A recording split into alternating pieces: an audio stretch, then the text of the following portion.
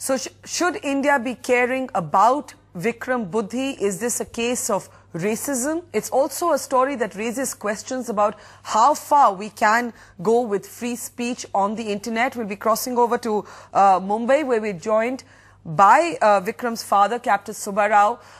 Captain Subbarao, this is obviously a very, very tough time for you, campaigning for a just trial for your son.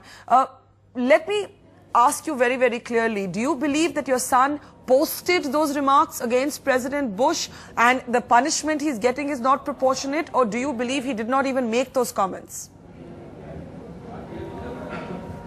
He has not made any of those postings, and not only that, it is Secret Service people in January 2006, when they interrogated him, they themselves found that that Vikram is not involved with that.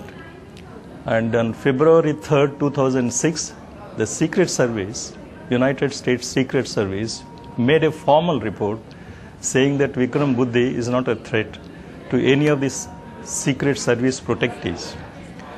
Having said that, how they have arrested him on 14th April, no new developments have taken place from January or February to April.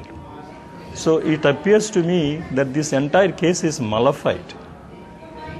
And then the whole world is talking about internet messages. Whereas in the charge they call indictment, there is not even a whisper about the internet messages.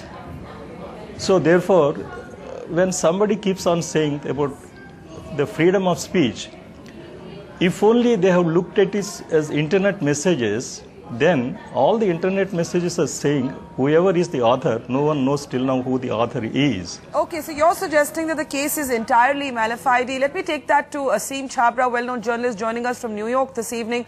Aseem, is this a case that is finding resonance at all within the South Asian community there? And how is the case being perceived? Is Vikram seen as somebody who's been framed, or is Vikram seen as somebody who went too far but is being punished disproportionately? You know, I have to admit, Barkat, the case really did not make much headlines among the South Asian community here, which is really unfortunate. I would like to believe that justice is colorblind in this country, which is not so all the time.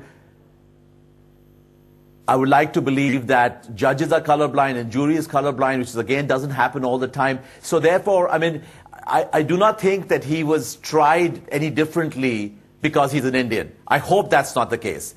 The South Asian community has not woken up to this case, and they probably should be much more concerned about it. But I think more than anything else, he needs a good legal team to advise him, and that's the unfortunate thing. And, you know, we're right near the sentencing time now because he's going to be sentenced in November, right? Tuba.com